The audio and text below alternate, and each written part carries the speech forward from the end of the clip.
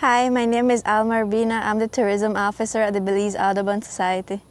Our bus team was at Hopkins during the dates of June 23rd to the 25th, and today, July 6th of 2022 at the Hummingbird Highway to distribute marketing materials to our main tourism users who use recurrently St. Herman's Blue Hole National Park and inclusive of Coxcomb Basin Wildlife Sanctuary. The three hoteliers that we visited today are Sleeping Giant, Jaguar Creek, and Caves Branch. And later on, we'll be visiting independent tour operators in the village of Armenia. Okay, so I'm actually happy that Belize Audubon Society stopped by the office today.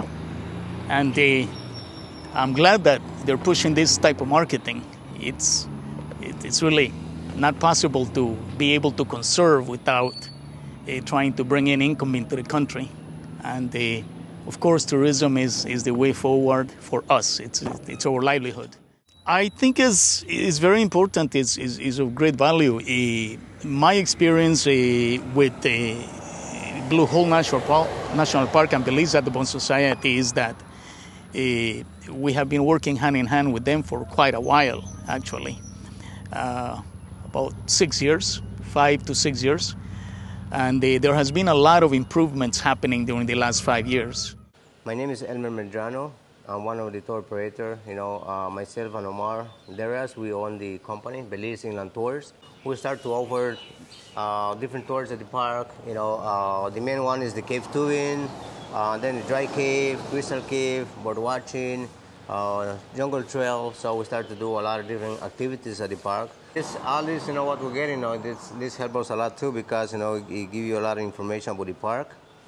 And also, we get a lot of birders that come to the park, and this is something good, like the bird list that we have, which help a lot. We have a checklist from the Blue Hole area, and also we have the checklist, from Coxcomb Basin too. So this is something really good to have here at the park, because sometimes we have a lot of guests.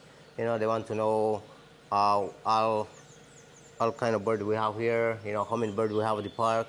So the main activities to be done at St. Herman's Blue Hole National Park are the river tubing, the nature trails, and the cave tour.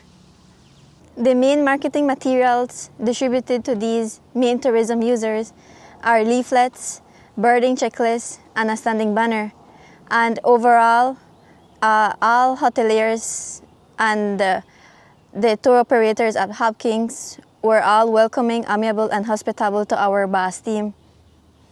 The main purpose of this tourism outreach is to increase the visibility of the product features to be found at these natural areas and to build a long-lasting mutual relationship with our main recurrent tourism users.